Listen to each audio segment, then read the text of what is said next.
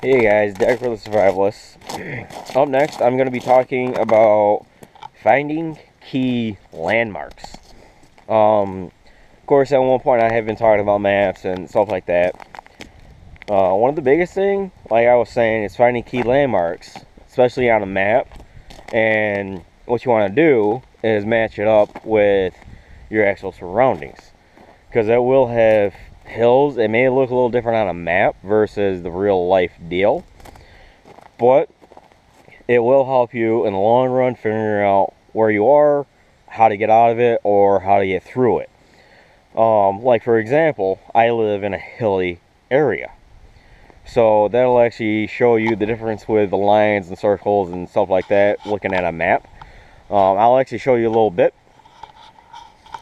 As you can see, that it's very hilly, and it will show you the differences in height on the map, so that way you'll actually be able to see it. Like right there. Right here's a creek with two hills that meet down in a gorge or whatever. That'll actually show you with a series of lines that contour to where you're at.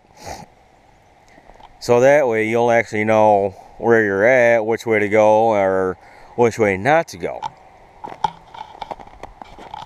That's why you need to find key landmarks, so that way you'll know where to go, what to avoid, and anything like that.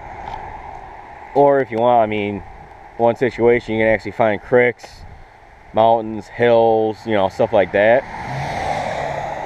and all that. And one of the best parts, you may not see it.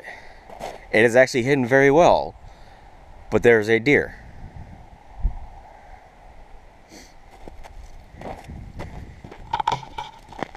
And you know, the maps, you won't see that on a map, but it is a good thing to have, so that way you'll know what to see, and you'll never know, but you may run into wildlife.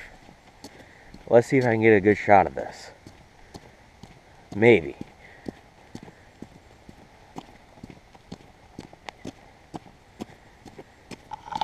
See? Right there. Maybe it'll...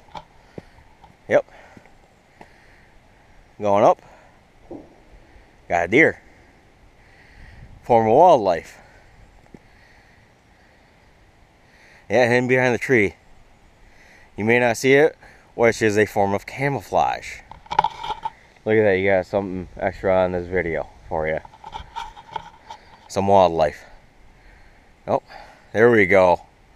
Got a clear shot of it now, I hope. Good sized doe. There we go. And that is actually one thing I will be hitting on. You just having to get a pretty good shot of it. And there it goes.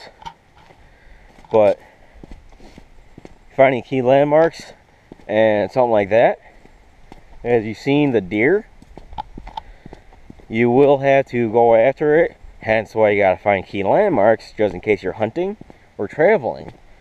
You'll know where you're going, where you've been, what you've seen, and be sure to look around you, look back, look forward. Just basically be aware of your surroundings, and you should be good to go. Hope you guys stay tuned. I'll have more for you. Click like, subscribe, and check out our Facebook page, The Survivalists.